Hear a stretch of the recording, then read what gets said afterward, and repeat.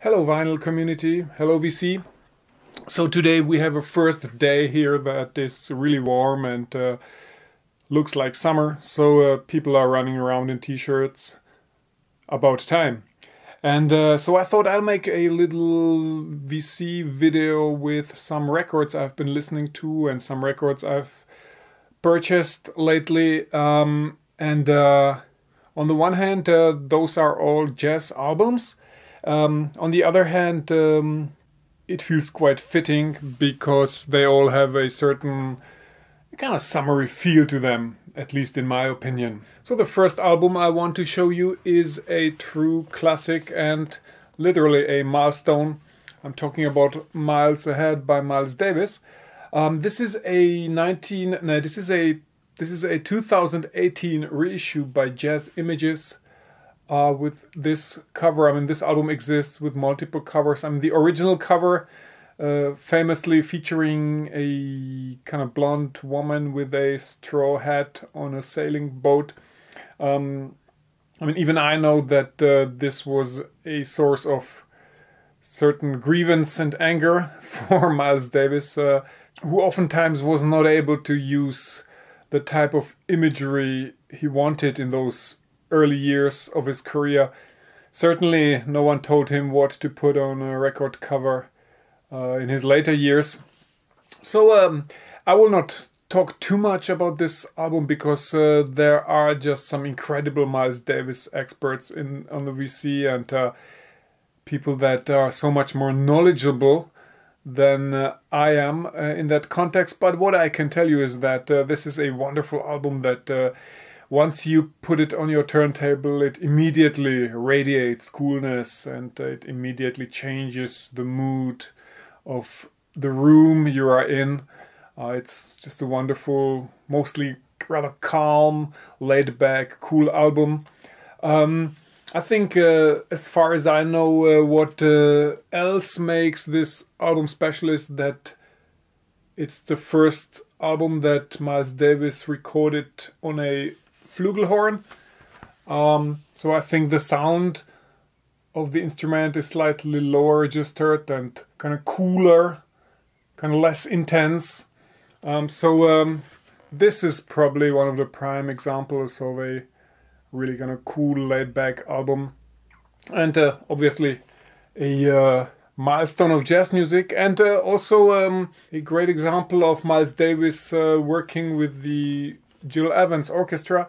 So you also get this rather cinematic transcontinental sound on this record. So the music is on a very large canvas and it feels kind of very international and very flamboyant and exciting.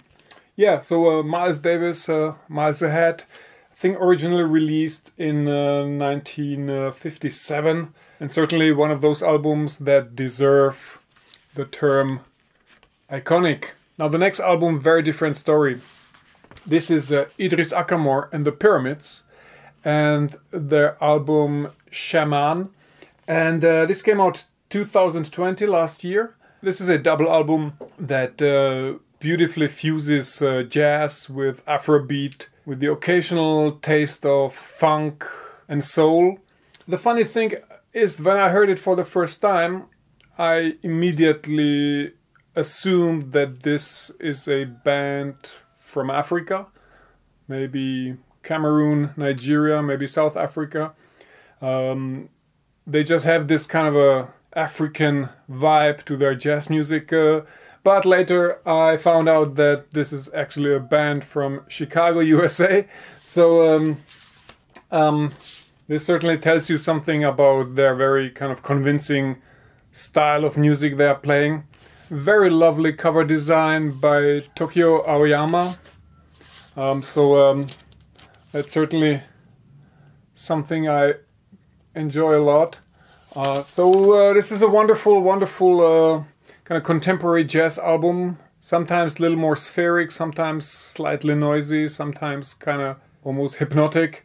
But certainly a very interesting and very adventurous discovery for me. Now this one here is the very last record I bought only a few days ago. This basically just came out. This is a band from Belgium called Asmari, and this is their album Samai. And this is a pretty cool instrumental jazz record. And the band plays music that is completely immersed in Middle Eastern music and certainly a touch of African music. So this creates this kind of a contemporary fusion sound that is slightly Arabic and most of the time kind of very jazzy. Out of this mix, it kind of produces a certain vibe that also feels very kind of East European. There is something kind of Balkanic about it, and I would even taste a pinch of klezmer music, to be honest. But this has more or less to do with the music itself, but kind of the way the instruments are appropriated and kind of the way the melodies are set up. It's a very interesting album. It's very enjoyable. There are some really wonderful keyboard solos, your organ solos. So it has a kind of a psychedelic feel to it in some moments. As I said, this band is from Belgium. This was released on the Stebana Records, which is the same label that has also released the Compro Oro album that I have shown a while ago. And so I think this record quite beautifully continues this kind of a modern jazz type of music. It's not a very noisy album. It's actually quite accessible, I think. It can be very kind of funky in some moments, but at the same time, there is also this kind of a southeast European feel about it, probably influenced by music from maybe Bulgaria or Greece, but most certainly Turkey or Iran. So there's this strong element of Middle Eastern scales and melodies. So this is Samai by Asmari, and another case of a wonderful cover design. Now the next album has a similar stylistic approach to the music in question, but it sounds completely different. I'm talking about the album Khaltoum by Ibrahim Malouf that came out in 2016. Now Ibrahim Malouf is a trumpet player. This is a kind of a conventional jazz lineup. Meaning that you have here the Frank Wöste on piano from Germany, you have Clarence Penn on drums, Larry Grenadier on double bass, and Mark Turner on saxophone. So this is kind of a Miles Davis type of lineup, and which was fully intentional. And this whole record is basically kind of a concept album, a meditation about the Egyptian singer Khaltoum. And it's kind of based on a musical theme that was written in 1969 by Belige Hamdi Abdelhamid, who wrote and arranged a lot of tunes for Khaltoum. It's a track called, or it's composition called Alf Laila wa Laila. And that is like a thread that is going through the entire double album. So the motif from this composition keeps reappearing in different permutations. Again, you have kind of a conventional cool jazz lineup here that effortlessly blends elements of jazz and Middle Eastern music, or in this case Egyptian music. It's quite a beautiful journey. This is a wonderful album that it's a pleasant listen and a great example of this type of intercultural music. So this is Khaltoum by Ibrahim Malouf, and certainly a nice discovery. I mean, Ibrahim Malouf has a very, very big discography that certainly waits for me to be explored and discovered, but it's almost a little bit scary because he really did so many albums, and it always confronts me with the good old question, where to start? Well, I've started with this one, and let's see where it leads. Just a little CD in between. This is on an album I have for many years, basically since the 90s. This is Monday Michiru and the Paradox Band, Delicious Poison. So this is excellent, very excellent jazz rock, jazz from the 90s by a Japanese band. Great compositions, a very cool sound, kind of extremely funky in parts, and certainly a music that came to prominence during those days of future jazz and new jazz. And while most of those outfits were kind of a sort of club dance DJ oriented projects, this is quite different here.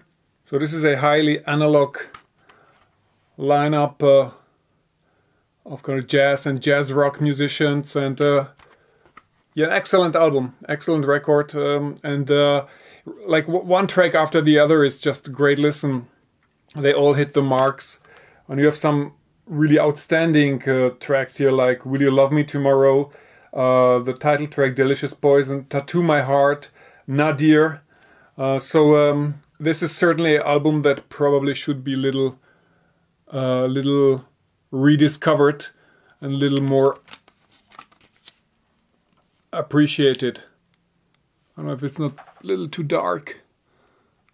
Here, the light setting here. So yeah, so I have two more albums. This one has already become somewhat a instant classic.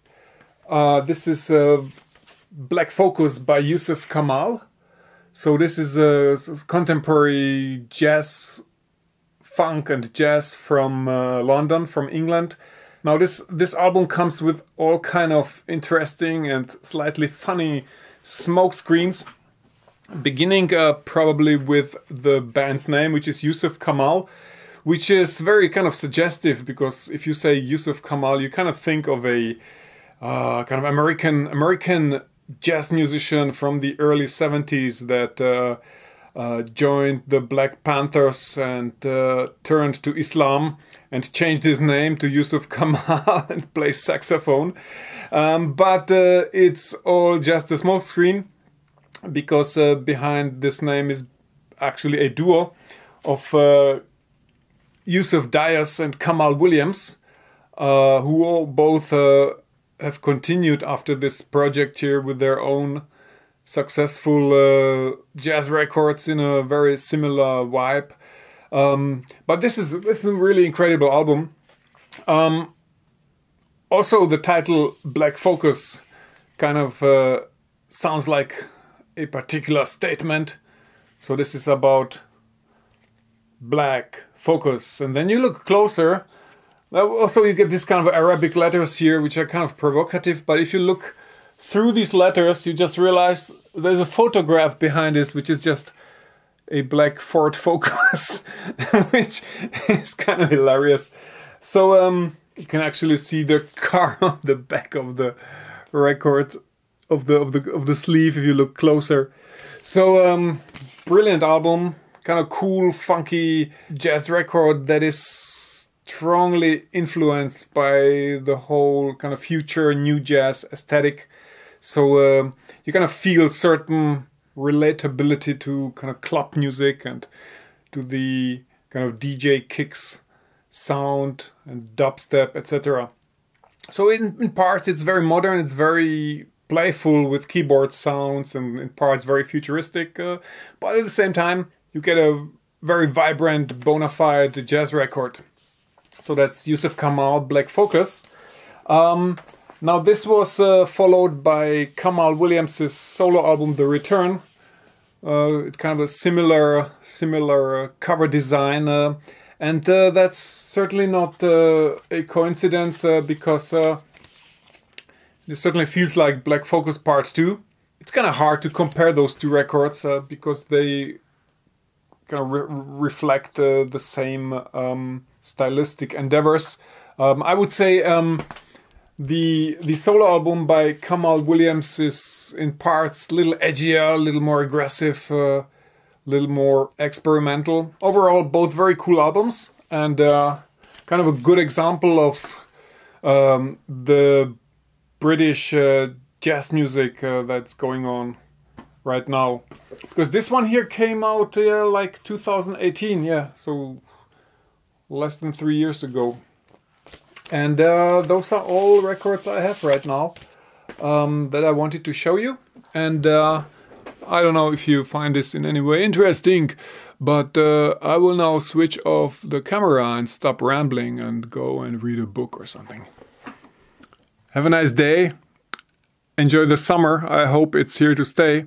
And see you next time. Bye bye.